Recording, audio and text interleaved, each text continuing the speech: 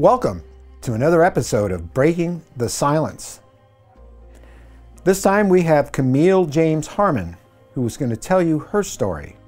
But before we do that, please subscribe and like. Hit that little bell, because that really helps us and you'll be informed of every single piece of material we put on this channel.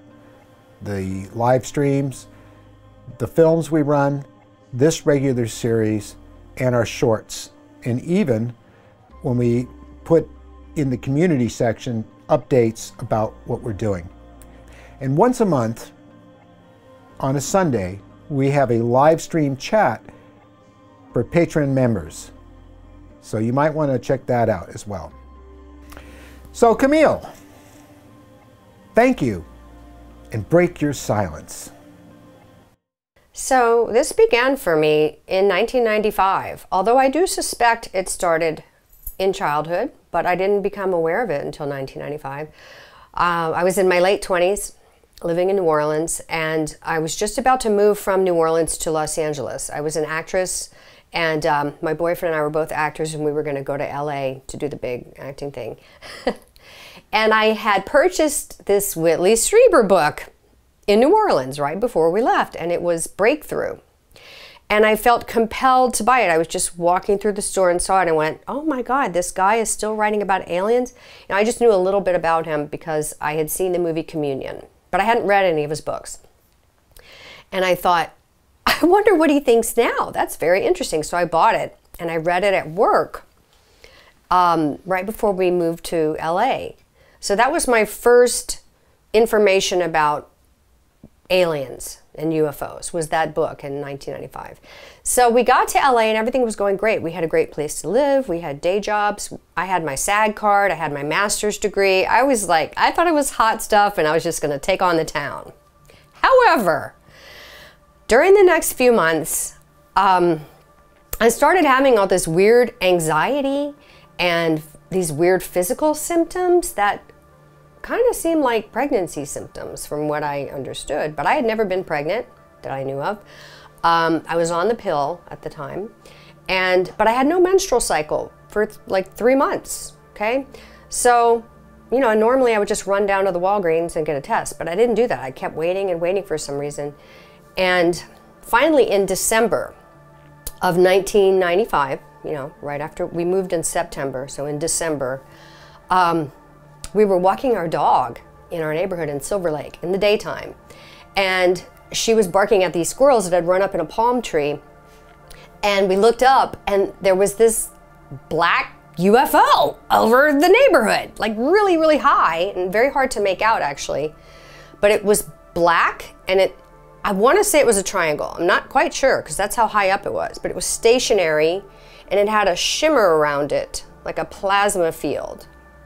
I remember, you know, being very excited and looking at it with Eric, and he was teasing me and saying, you in a UFO book, look, it's a UFO. And I said, what if it is? And I looked down at him, and then we looked back and it was gone. And I was like, oh my God, it was a UFO. So I ran home, I left him with the leash and the dog, and I ran home and I reported it.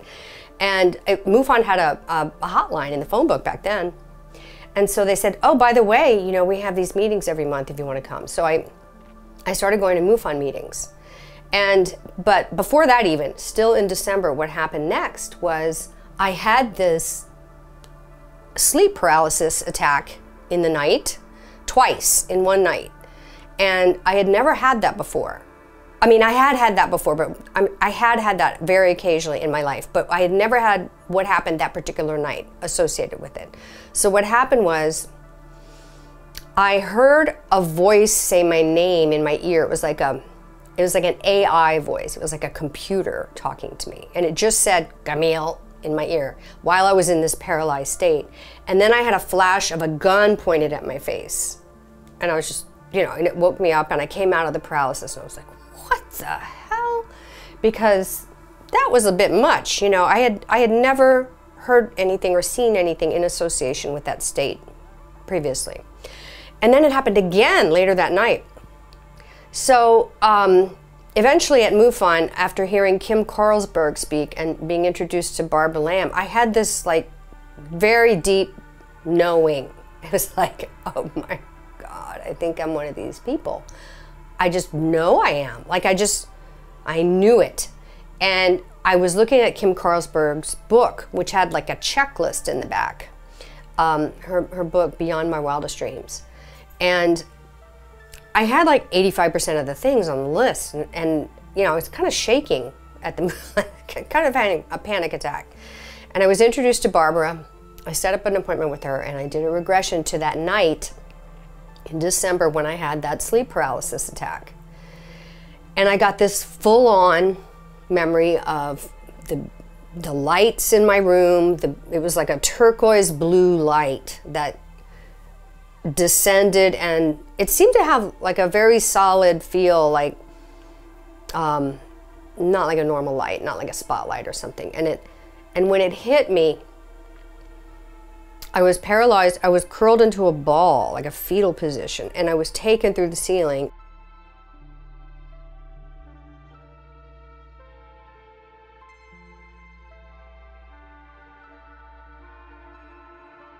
And I'm screaming and freaking out.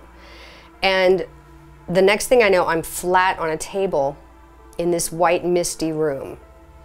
And I can't even like contain myself. I'm just screaming with horror, and Barbara's talking me through it.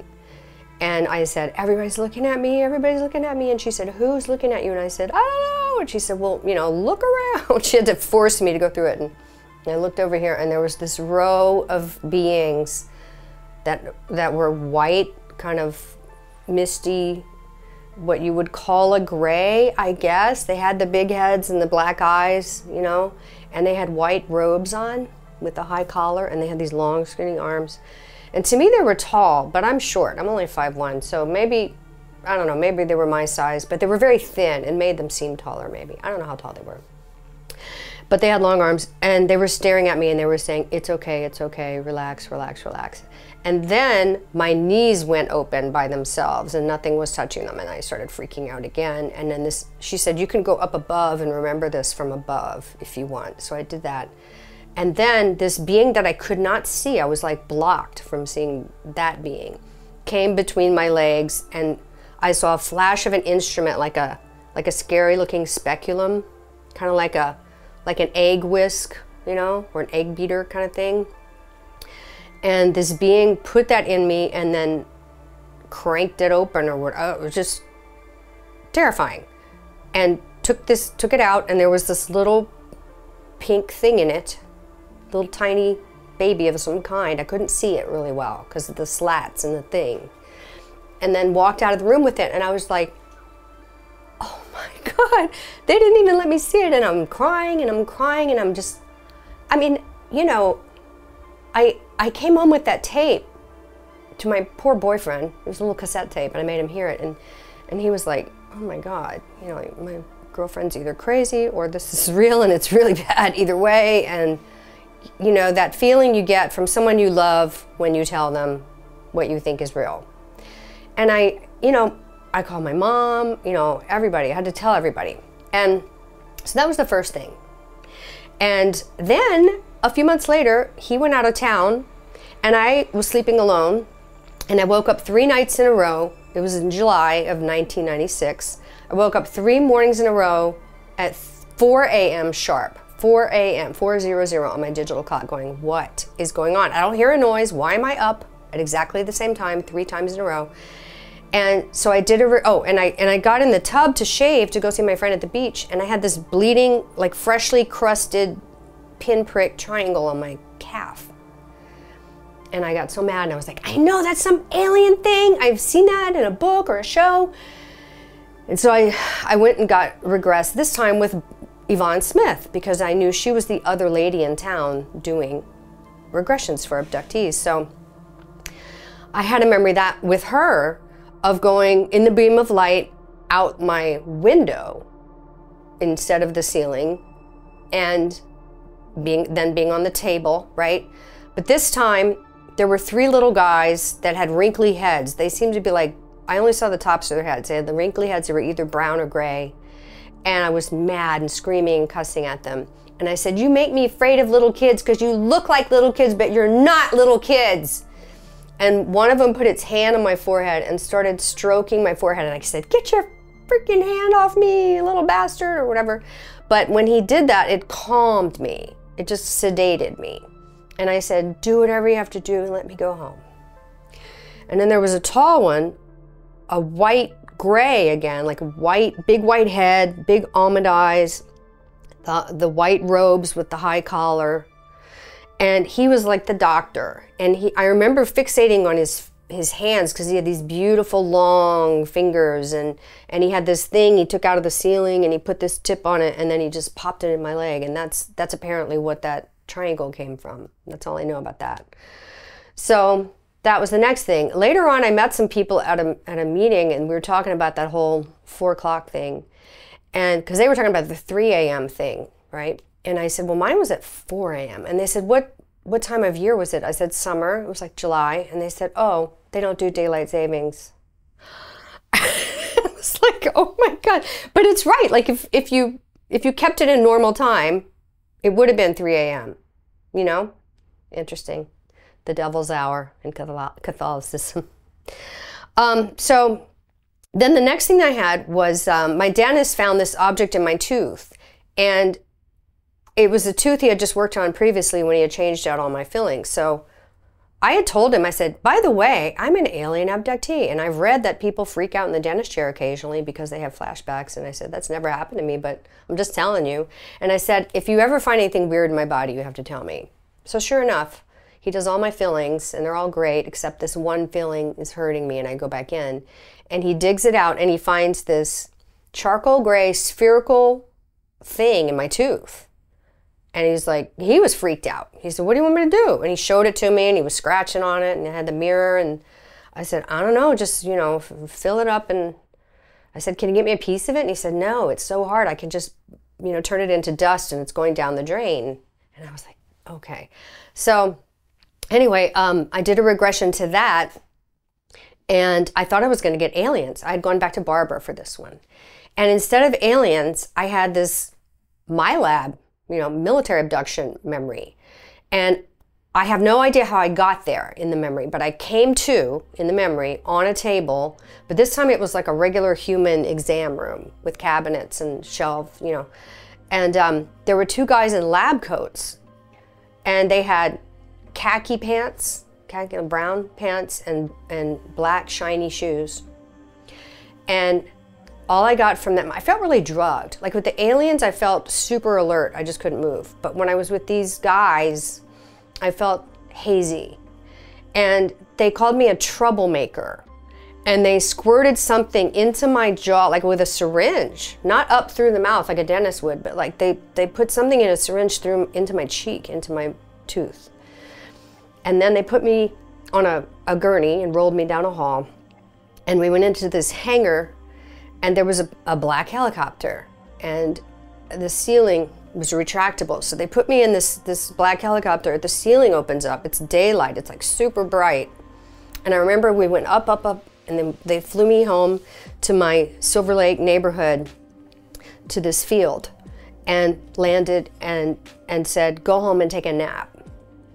And then I came out of the memory. So when I came out of that, I was like, what the hell? I was so mad. And Barbara said that was her first MyLab memory. And the anger and the fear was so different qualitatively, because it still makes me really paranoid and really angry. But it was more betrayal, because it's like your own kind.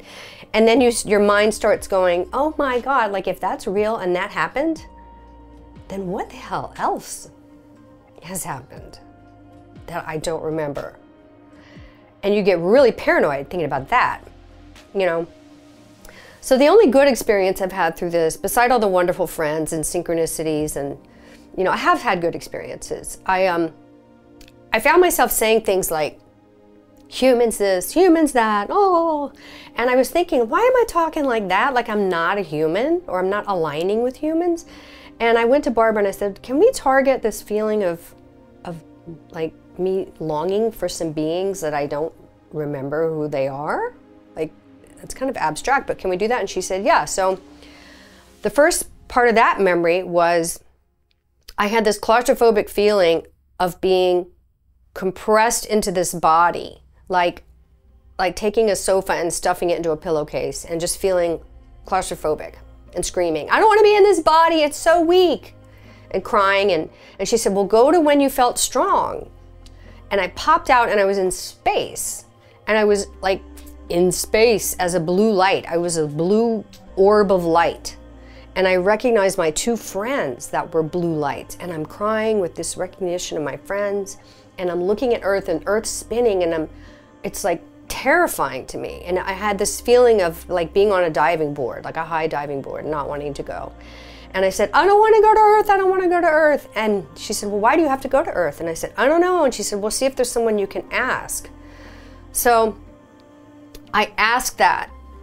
And then these white light beings appear, just bigger than us, you know, and pure. I was overwhelmed with them. They were just pure love and energy and knowledge, and I'm recognizing them, and I'm like, they're my home, they're my family. That's why I wear white robe, and I'm just crying, and I'm melding, and I'm having all this like love and ecstasy. And I said, why do I have to go to Earth? And they said, to fight evil. And I was like, oh my God, okay, seriously, like, how am I supposed to do that? What are you talking about? And they said, tell people we exist and that we love them. And they gave me this beautiful image. It was like a video game. It was like they had this love coming from this central source through them, and then it came out of their arms, and it was pointed at the Earth, at us.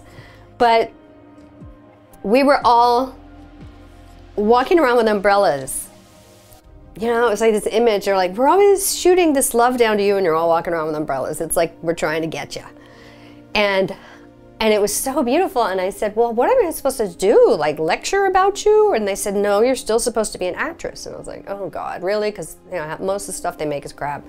Really? And they said, don't worry, we will set it up so that you meet people and make projects worthy of your time. And I was like, well, okay, that sounds great to me. Let's do it.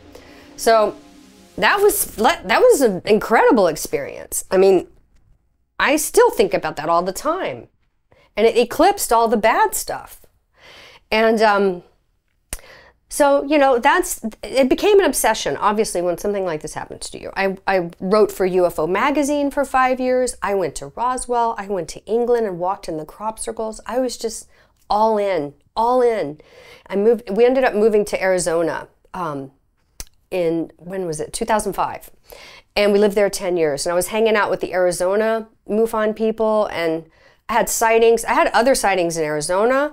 In Arizona, I saw a row of lights in the mountains in Tucson that blinked out one at a time. I also was really good at photographing UFOs, but not seeing them at the time the photo was taken. They would show up in the photos. So that has happened. I've seen other ones in Red Rocks, California, on a camping trip with UFO people. And you know, the obsession continued, and then I started writing a book, and I got to the end and I was like, I still don't know what this is. Like, I don't know what this is. Is it mind control? Is it aliens? I don't know what it is. I don't want to lead anyone astray. And I made this prayer, and I was like, okay, God, I'm so over it. Just like reveal to me what this is so I can finish my book and move on with my life. And then I had this whole like born again thing happen to me. And I started reading books about aliens or demons, and I was like paying attention to that theory, like, oh my God, maybe it's that simple, like, wow. And I went back to church. My husband, Jeff, who's an astrologer for a living, and I help him with that business, he was kind of like, and he predicted it. He said, you're going to have a big spiritual awakening. And I'm like, yeah, I have those all the time. And he said, no, something big. So when I went back to the church, he was like, oh, this is going to be interesting, you know. So I started going to the Latin Mass and reading about saints and mystics, and I just loved it because there was so much crossover with the mystics and this phenomena to me. I just dug reading about them. And anyway, so I have pulled back out of that a little bit. I don't think it's all demons anymore, but I think it might be somewhat part of the fact, you know, what's going on. I have a hard time making up my mind about what it is still. I have many, many theories going through my head. Time travelers, angels, demons, other dimensionals, crypto-humanoids. I don't know. Mind control. I don't know still. But I just am back in the conversation, hoping that my story can be useful, you know, to everybody else trying to figure it out. And I do wonder, you know, my genetics, like, is it because I'm Irish? I have A negative blood type. Is it because I have family in NASA? My uncle and my cousin in NASA, you know, with very high up positions. So could I have been put in a program when I lived with my uncle in Huntsville, Alabama, when I was 2 for a year? I don't know.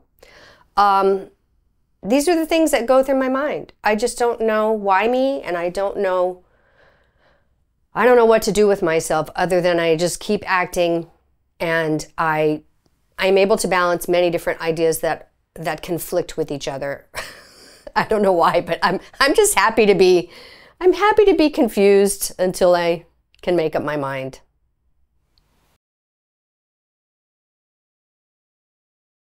So I keep changing my mind about what this is. I'm, you know, struggling with deciding what it is. I lean towards the angelic or demonic combination, right? But I'm not saying they're not physical beings by saying that. I think that's just my upbringing. And I haven't had anything happen to me. You know, I had a lot of people pray over me and it stopped. And so I had this long period of time where nothing happened. And I decided to come back into the fray in 2022 because I just got curious again, and things were happening in the news, and it seemed to be going more mainstream, and I just got hooked again. And I went to a conference and in Arizona and had a good time, and I thought, wow, I just can't stay away. I got to get back into the subject. So I was playing catch up because a lot had happened since I had dropped out in 2013. And I was trying to like figure out who was who, you know, with the new latest information with the government and all that. And I met Chris Bledsoe, and I really connected with him. Like, we met in person and really connected, and I got to spend some time with him, and he felt for me with this, you know, this being a Christian and having this happen, and then having to like make sense of it in that context. And he said, Camille, it's okay. Like, he thinks they're angels, right? And I was like, oh, that would be great if, you know, because my good beings, yeah, I want more of that, but I don't want more of the on the table stuff. And so he said, you know, just go outside and pray and say, God, I'm ready to work with your angels again, you know? And so I did that, and I stood outside last year and I prayed and I said, you know, God, I'm willing to work with your angels again, but I'm still kind of nervous. So I'm happy to see UFOs and I'm happy to have dreams, but if you just like manifest when I'm wide awake, I think I might have a heart attack. So please don't do that. And then that night I had a dream. It was weird because I'd gone in the guest room. I had a dream where I woke up and something was touching my neck, like a doctor like probing my neck. And I was like, oh my God, are you here? And I'm looking at the wall, and I was too afraid to turn around. And finally I said, are you here to heal me? Because that would be great. And could you go down the hall and heal Jeff? And then I got brave enough to look behind me, and there were these 2 guys, like human looking faces. And they had no emotion, and they were just looking at me. And then I woke up. So I don't know what those guys were, but that's the first thing I've had happen in this really long time span. And they didn't frighten me as much, you know, as an alien face. So I don't know what that was, but I'm hoping that I have been working with these good beings, the ones that I feel are my family, you know, the ones that I came from, whatever those were. And it was interesting when they said, we'll set up your career and all that, because the very next movie I did after that experience, that hypnosis experience, was a movie called The Encounter, about an angelic encounter. And I was like, that's pretty cool, guys, that you know, that was my very next film. So, you know, and I've done other things in my career that I feel are moving the needle for good. I mean, not everything, but, you know, exposure of evil. Like, that's kind of my thing. I have a project coming up about fighting child trafficking, which is like, yes, please let that happen. So, I'm trying to be integrating my career with my mission. I do feel that I have a mission, right? To expose evil, to talk about things, to wake people up. And I feel a lot of us have that feeling. We have this mission, like, I'm on a mission. I may not know what it is exactly until I know, like, whenever it's time, I'll know more. I have that feeling. So I do have that urgency. I have had the earth changes dreams, the volcanoes, the tornadoes, all those kinds of dreams. I do have these fears of, that I'm going to live through something. Like, they didn't waste their time with my generation of people training us and preparing us for something. Don't you think? Don't you think it's imminent? Because if not, they would have just waited and started on younger people. I'm 57. So I think they wanted a lot of people my age range in our prime in positions of leadership. For whenever this goes down, we would be this age. So I think it's imminent. I think it's imminent. And I'm excited. I'm nervous, but I'm excited.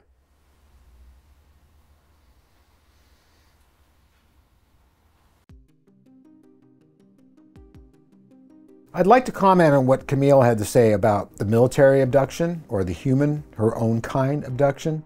It's happened to me. I was taken as well, more than once, and I was in the company of human beings, and they did work on me, and they put me back, and it left me feeling very, very drugged. I know many of you have had this happen, and the more of you that can come forward and talk about this, the better. If you want to be on our show, please email us. There's a link below. And it's also will be in the description. Email us. We'd love to have you on. We'd love to have you break your silence and tell us your story. We'll see you next time on another episode of Breaking the Silence.